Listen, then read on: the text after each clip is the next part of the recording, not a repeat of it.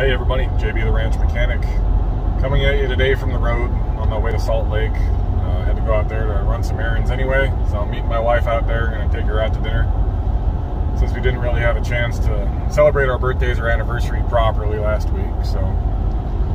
But that's not the purpose of this video today. The purpose of this video is kind of a sad one.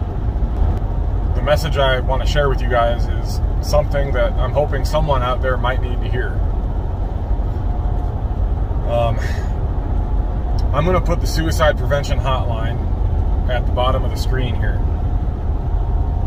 right around there. And I'm going to leave it up for the duration of this video. And the reason for that is because of a situation that occurred at the ranch. Well, not at the ranch, but right next to the ranch last week.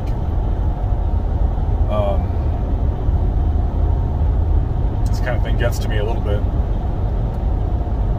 But I was out just checking our pivots and stuff, getting stuff ready to be turned back on for the season so we can get some water on our crops. And I noticed a vehicle parked on the side of the road, right across from one of our pivots. Like, not on our property, but right there, like on the border. And that happens a lot, you know. We have people that, you know, come out, hunters will come out and they'll glass our pivots to look at all the deer and the antelope and stuff. And we have photographers come out to take pictures and that kind of thing. So it's not uncommon to see vehicles parked on the side of the road. But something about this vehicle kind of, you know, I went into cop mode there again for a second and the hinky bells went off. And I was in my side-by-side, so I left the pivot, opened up the gate leading to the road, and then I approached the vehicle from the front. We were facing each other. And the vehicle was unoccupied. But I was looking at it. It was unlocked. There was tons of personal belongings in it. Lots of clothing, a guitar case, some school books, some personal books, notebooks, things like that. You know, it looked like someone had been either living in the car or had basically moved into it and kind of left their entire world behind there. And something about it, you know, just didn't sit right with me. I don't know what it was, but I kind of mulled it over for about, I don't know, 10 minutes while I was going about my business. Went down, checked another pivot, came back, vehicle was still there. There was nobody around. So just, it didn't seem right to me. Something seemed off about it. I don't know what it was exactly that kind of gave me that sixth sense about it, but I ended up calling the sheriff's office. And I told them that the vehicle was there. And I relayed the license plate to them and the description of the vehicle and everything and the location.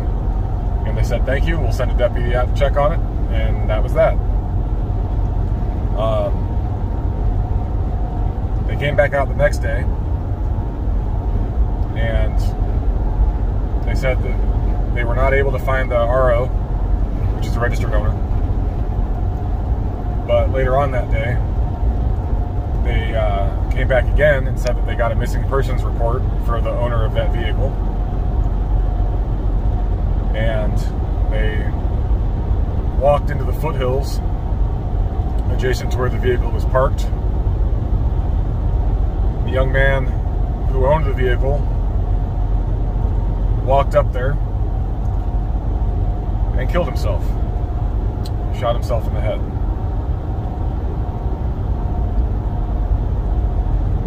And that kind of, I don't know, it hit me a little differently. You know, after being in law enforcement for so long and then getting out of it for, you know, not wanting to deal with stuff like this, and then moving out into the middle of nowhere where you don't think you're going to have to deal with it, having it happen right on our doorstep was very sad. And I struggled with anger issues and depression for the majority of my life. And I've been where he was at. I don't know what demons he was battling, but, you know, I've heard a lot of people say over the years that, you know, suicide is a very selfish thing, and, you know, how dare they, you know, all they're doing is just taking the easy way out, blah, blah, blah. Well, if you're a person that believes that, first of all, shut up. You need to check yourself, okay? There is nothing worse than getting to the point where you feel like the world would be a better place without you in it. Do you have any idea what you have to go through to get to that point? How much anguish you have to be in to feel that way, to where you even start contemplating suicide? People in that state genuinely believe that they are doing everybody a favor by removing themselves from the equation. I'm telling you right now, if you are depressed and you are thinking about that, please call the number at the bottom of the screen. Talk to somebody. It can be completely anonymous. You don't have to divulge any personal information, but talk to somebody, okay?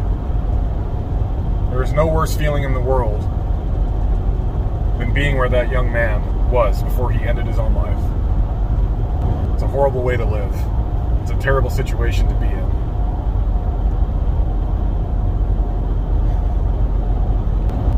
No matter what you've done, or what demons you're battling,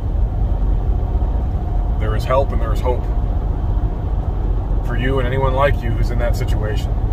So if you are depressed and you're thinking about this, I'm talking to you right now. Don't do it. No matter what you're going through, no matter what you've done, no matter what you think you deserve, suicide is not going to do anything except make a problem completely unsolvable. Because you take away your options at that point. There's no chance of anything ever getting any better once you're gone, once you leave this world.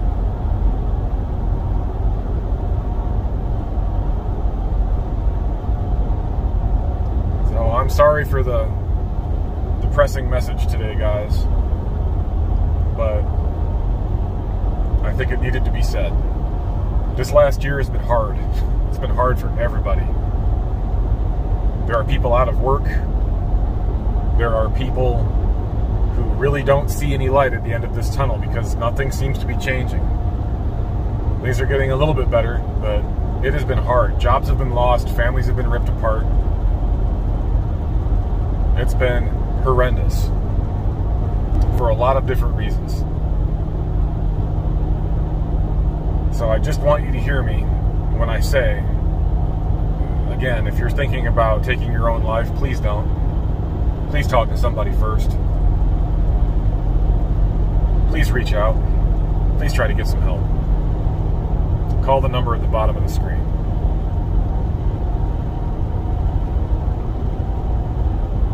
Because there are unintended and unseen consequences from suicide that the person committing the act doesn't realize at the time. I didn't know this young man personally. I don't know his name.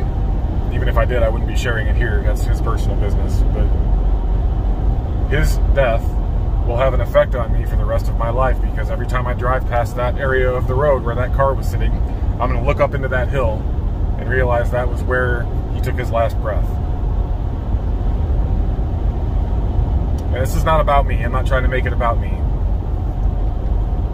I'm just saying that death is hard for everybody. And it's never a solution if you initiate it yourself. So please, again, if you need help, seek it. Call that phone number. Get the resources that you need. They're out there. So anyway, guys, I'm going to go spend some time with my wife and my kids and try to have a good weekend. I urge you guys to do the same. I hope you do have a wonderful weekend. Take care of yourselves. Take care of each other. And I'll catch you on the next one. See ya.